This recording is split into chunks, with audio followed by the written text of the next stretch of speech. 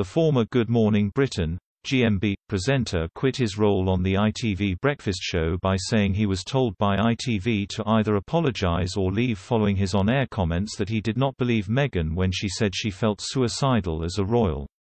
The episode, which was aired on March 8 this year, became the most complained about moment in the watchdog's history, with more than 50,000 people complaining. It also later emerged that Meghan had made a formal complaint to ITV about Piers. However, Ofcom has now ruled he was entitled to say he disbelieved the Duke and Duchess of Sussex's allegations and to hold and express strong views that rigorously challenged their account. Sussex fans were quick to share their anger at the disgraceful verdict.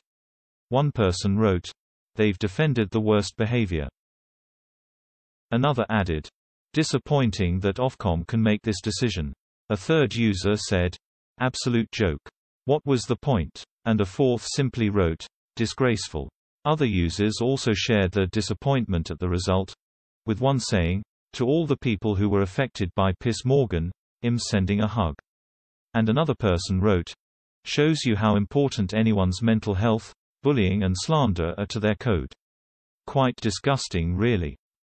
One other user pointed out that Piers appeared to be getting away with the numerous negative comments he has made about Meghan over the years, regardless of whether they are true or not. They said, "So publicly harassing and abusing someone for years is free speech, who knew?"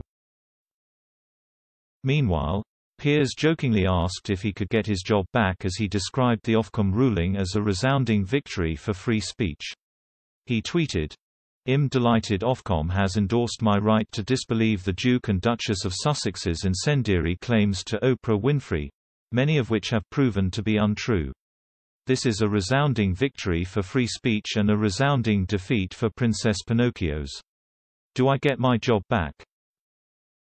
The Duke and Duchess of Sussex have not yet responded to Ofcom's ruling.